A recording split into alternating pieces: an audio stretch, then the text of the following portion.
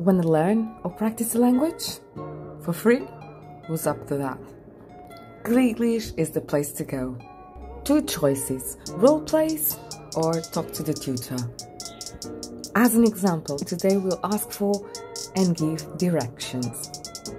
But you can choose any other topic. Let's learn some English, but it could be another language. Let's choose role play.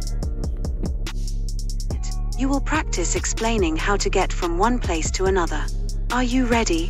So you have the translations if you need them.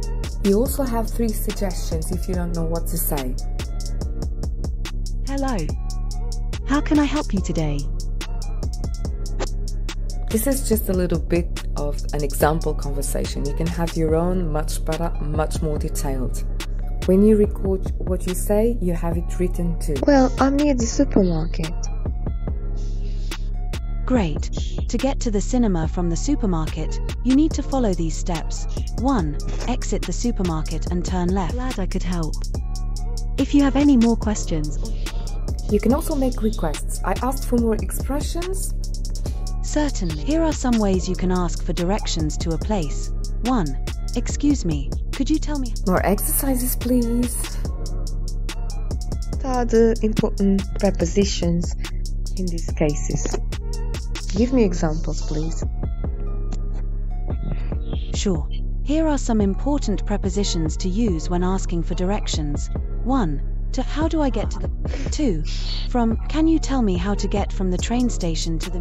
What about more suggestions? Sometimes we don't know what we should learn. We can ask it. Certainly. Here are some common places you can find in a city. 1. Supermarket, a large store where you can buy groceries. Now you learned the expressions, the prepositions, and anything else you asked for. Now let's put it to practice and speak some more. Let's talk to our tutor, Gliglish, and make her a few requests. Or it. Should I say it? Maybe I should. Right. Let's simulate a dialogue. Student, excuse me, where is the nearest bank? Gliglish, the nearest bank is on Main Street. Go straight ahead and it will be on your left. As you can see, there are so many things you can talk about with Gliglish, either with the role play or with the tutor. So what are you waiting for? Just go to Gliglish, it's free, it's fabulous. Why do I love it so much? I would just like to give you my input. Because when you talk to it, you don't know what you say, you have the suggestions. You don't know what it means, you have the translation. Besides, it sounds like a conversation because whatever you say, it comments on what you said and then asks you another question, like a dialogue, really a dialogue. And that's why I love it so much.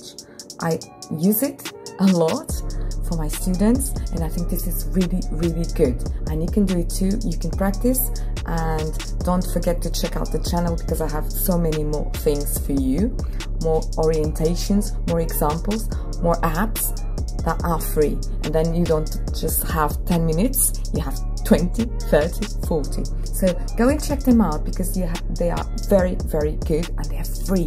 Don't tell anyone. Or no, tell everyone because this is really brilliant. So if you like this video, do like, subscribe and hit that notification button. Don't forget it, please.